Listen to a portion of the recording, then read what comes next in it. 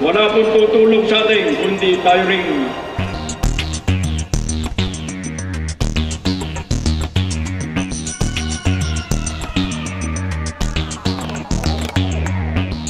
You are the point person responsible for delivering services, protecting the environment, inspiring your citizens, and helping people move forward to develop a productive future.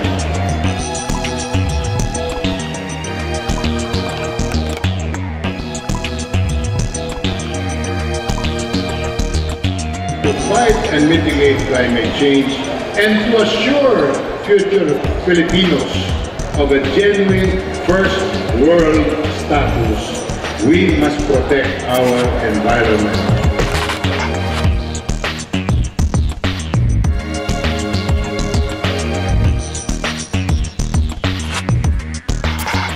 May kinalaman ito at nakaka-influensya sa kalusugan ng ating mga mamamayan. Effective governing is not a popularity contest. The people deserve for their leaders to deliver results.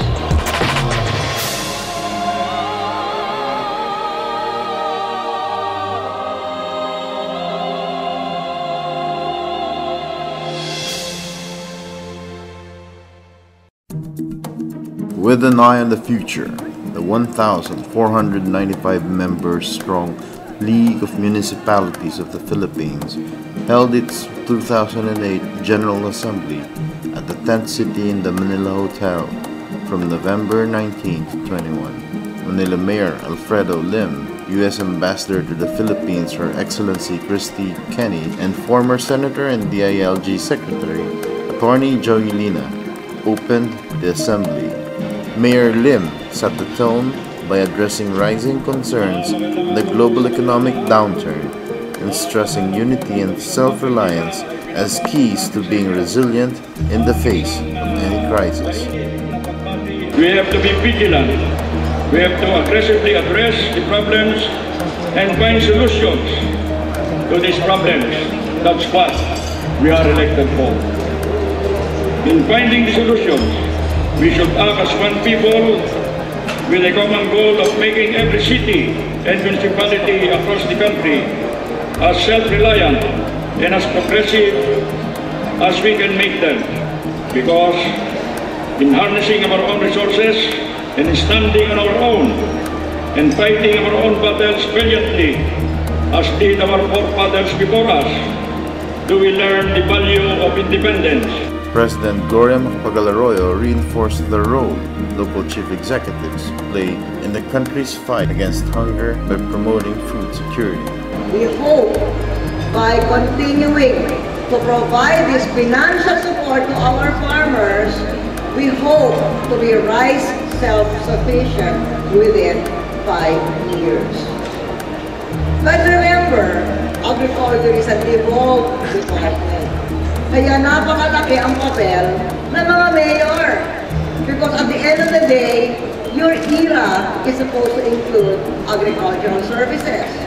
So therefore, food security in your jurisdiction must be addressed by the local chief executives. And I thank you that you recognize that responsibility based on your program of showing best practices in agricultural productivity.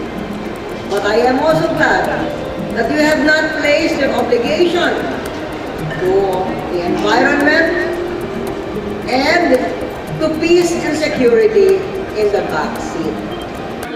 One of the major events that transpired was the consultation with leaders of various national government agencies. The local chief executives had the opportunity to ask them on health, the environment, climate change, security, energy, and peace and order. Meron po ba tayong technical assistance galing sa GINA na pwedeng gawing mas maganda yung aming produkto? Kasi ang isa naming layunin requires a zero waste management. So lahat na naming plastic, ginagawa naming bag. Kaya alam mo, nakakahiya ipagdilig. Kasi parang basura pa rin eh. We talk about addressing the problem of climate change, but we keep on throwing our garbage in open dump sites. We have almost 900 of these open dump sites. We have to put a stop to this because the pollution, the methane gas that comes from the open dump sites is one of the biggest contributors to the problem of climate change. So umasa ka, again, ulitin ko, kung wala mang pondo, ang tanggapan ko, ihahanap kita ng pondo. Kung wala akong makitang pondo, personal na pondo ko, papartneran kita. Dahil maganda yung proyekto. We know how you will up on the recommendation that 50% of the calamity fund of LGUs be utilized for pre-disaster activities. I also support that the LGUs even be given additional flexibility rather than 10%, even increase the 10% calamity fund for preparedness purposes to, let's say, 15% or 20%. So the need or the necessity for adequate mitigation and preparation to a greater extent, not merely through local government unit financing, but with adequate national government support, because although certain facilities, certain infrastructure may be situated in LGUs, they may affect national flow of trade and commerce, thereby affecting the nation as a whole. So I support it, and I'm asking even for more from the national government by way of the Disaster Risk Management Bill pending in Congress now. Dahil sa ating pananalisik, ang ginawin ko ay isang kasangkapan sa paggawa ko ng plastic. At kung tayo ay pupunta sa lahat ng lugar dito sa Pilipinas, makikita natin ang ginagamit ng ibang negosyante na nagtitinda ng soft drinks.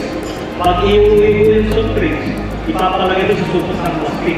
Tama ka, meron posibleng banta na ang mga plastic na ito ay may melamine. At alam naman natin sa mga nagdaan mga balita hinggil sa melamine contaminated milk and milk-based products, no? Ay napag-alaman natin ang mga plastics ay karaniwan hinahaluan ng melamine. At ang BIPAT nga ang siyang nagsusuri kung itong mga gamit na ito at itong plastic na ito isasama natin sa mga testing na ginagawa ng BIPAT. Pero alam naman natin na ang BIPAT is a Bureau of Food and Drugs. Kailangan humanap tayo ng technical experts. Hindi ko alam kung ang DENR ang siya makakatulong sa Department of Health upang alamin kung may mga masamang mga ingredients at mga plastic na ito na banta sa kalusugan ng sinuman gumagamit. The value of the local government cannot be emphasized enough. It is at this level where most concerns can easily be identified, addressed, and solved. The effects of climate change are genuinely being felt, not only in the provinces. We have to coordinate with you, and we have to support your local capabilities with additional national government funding.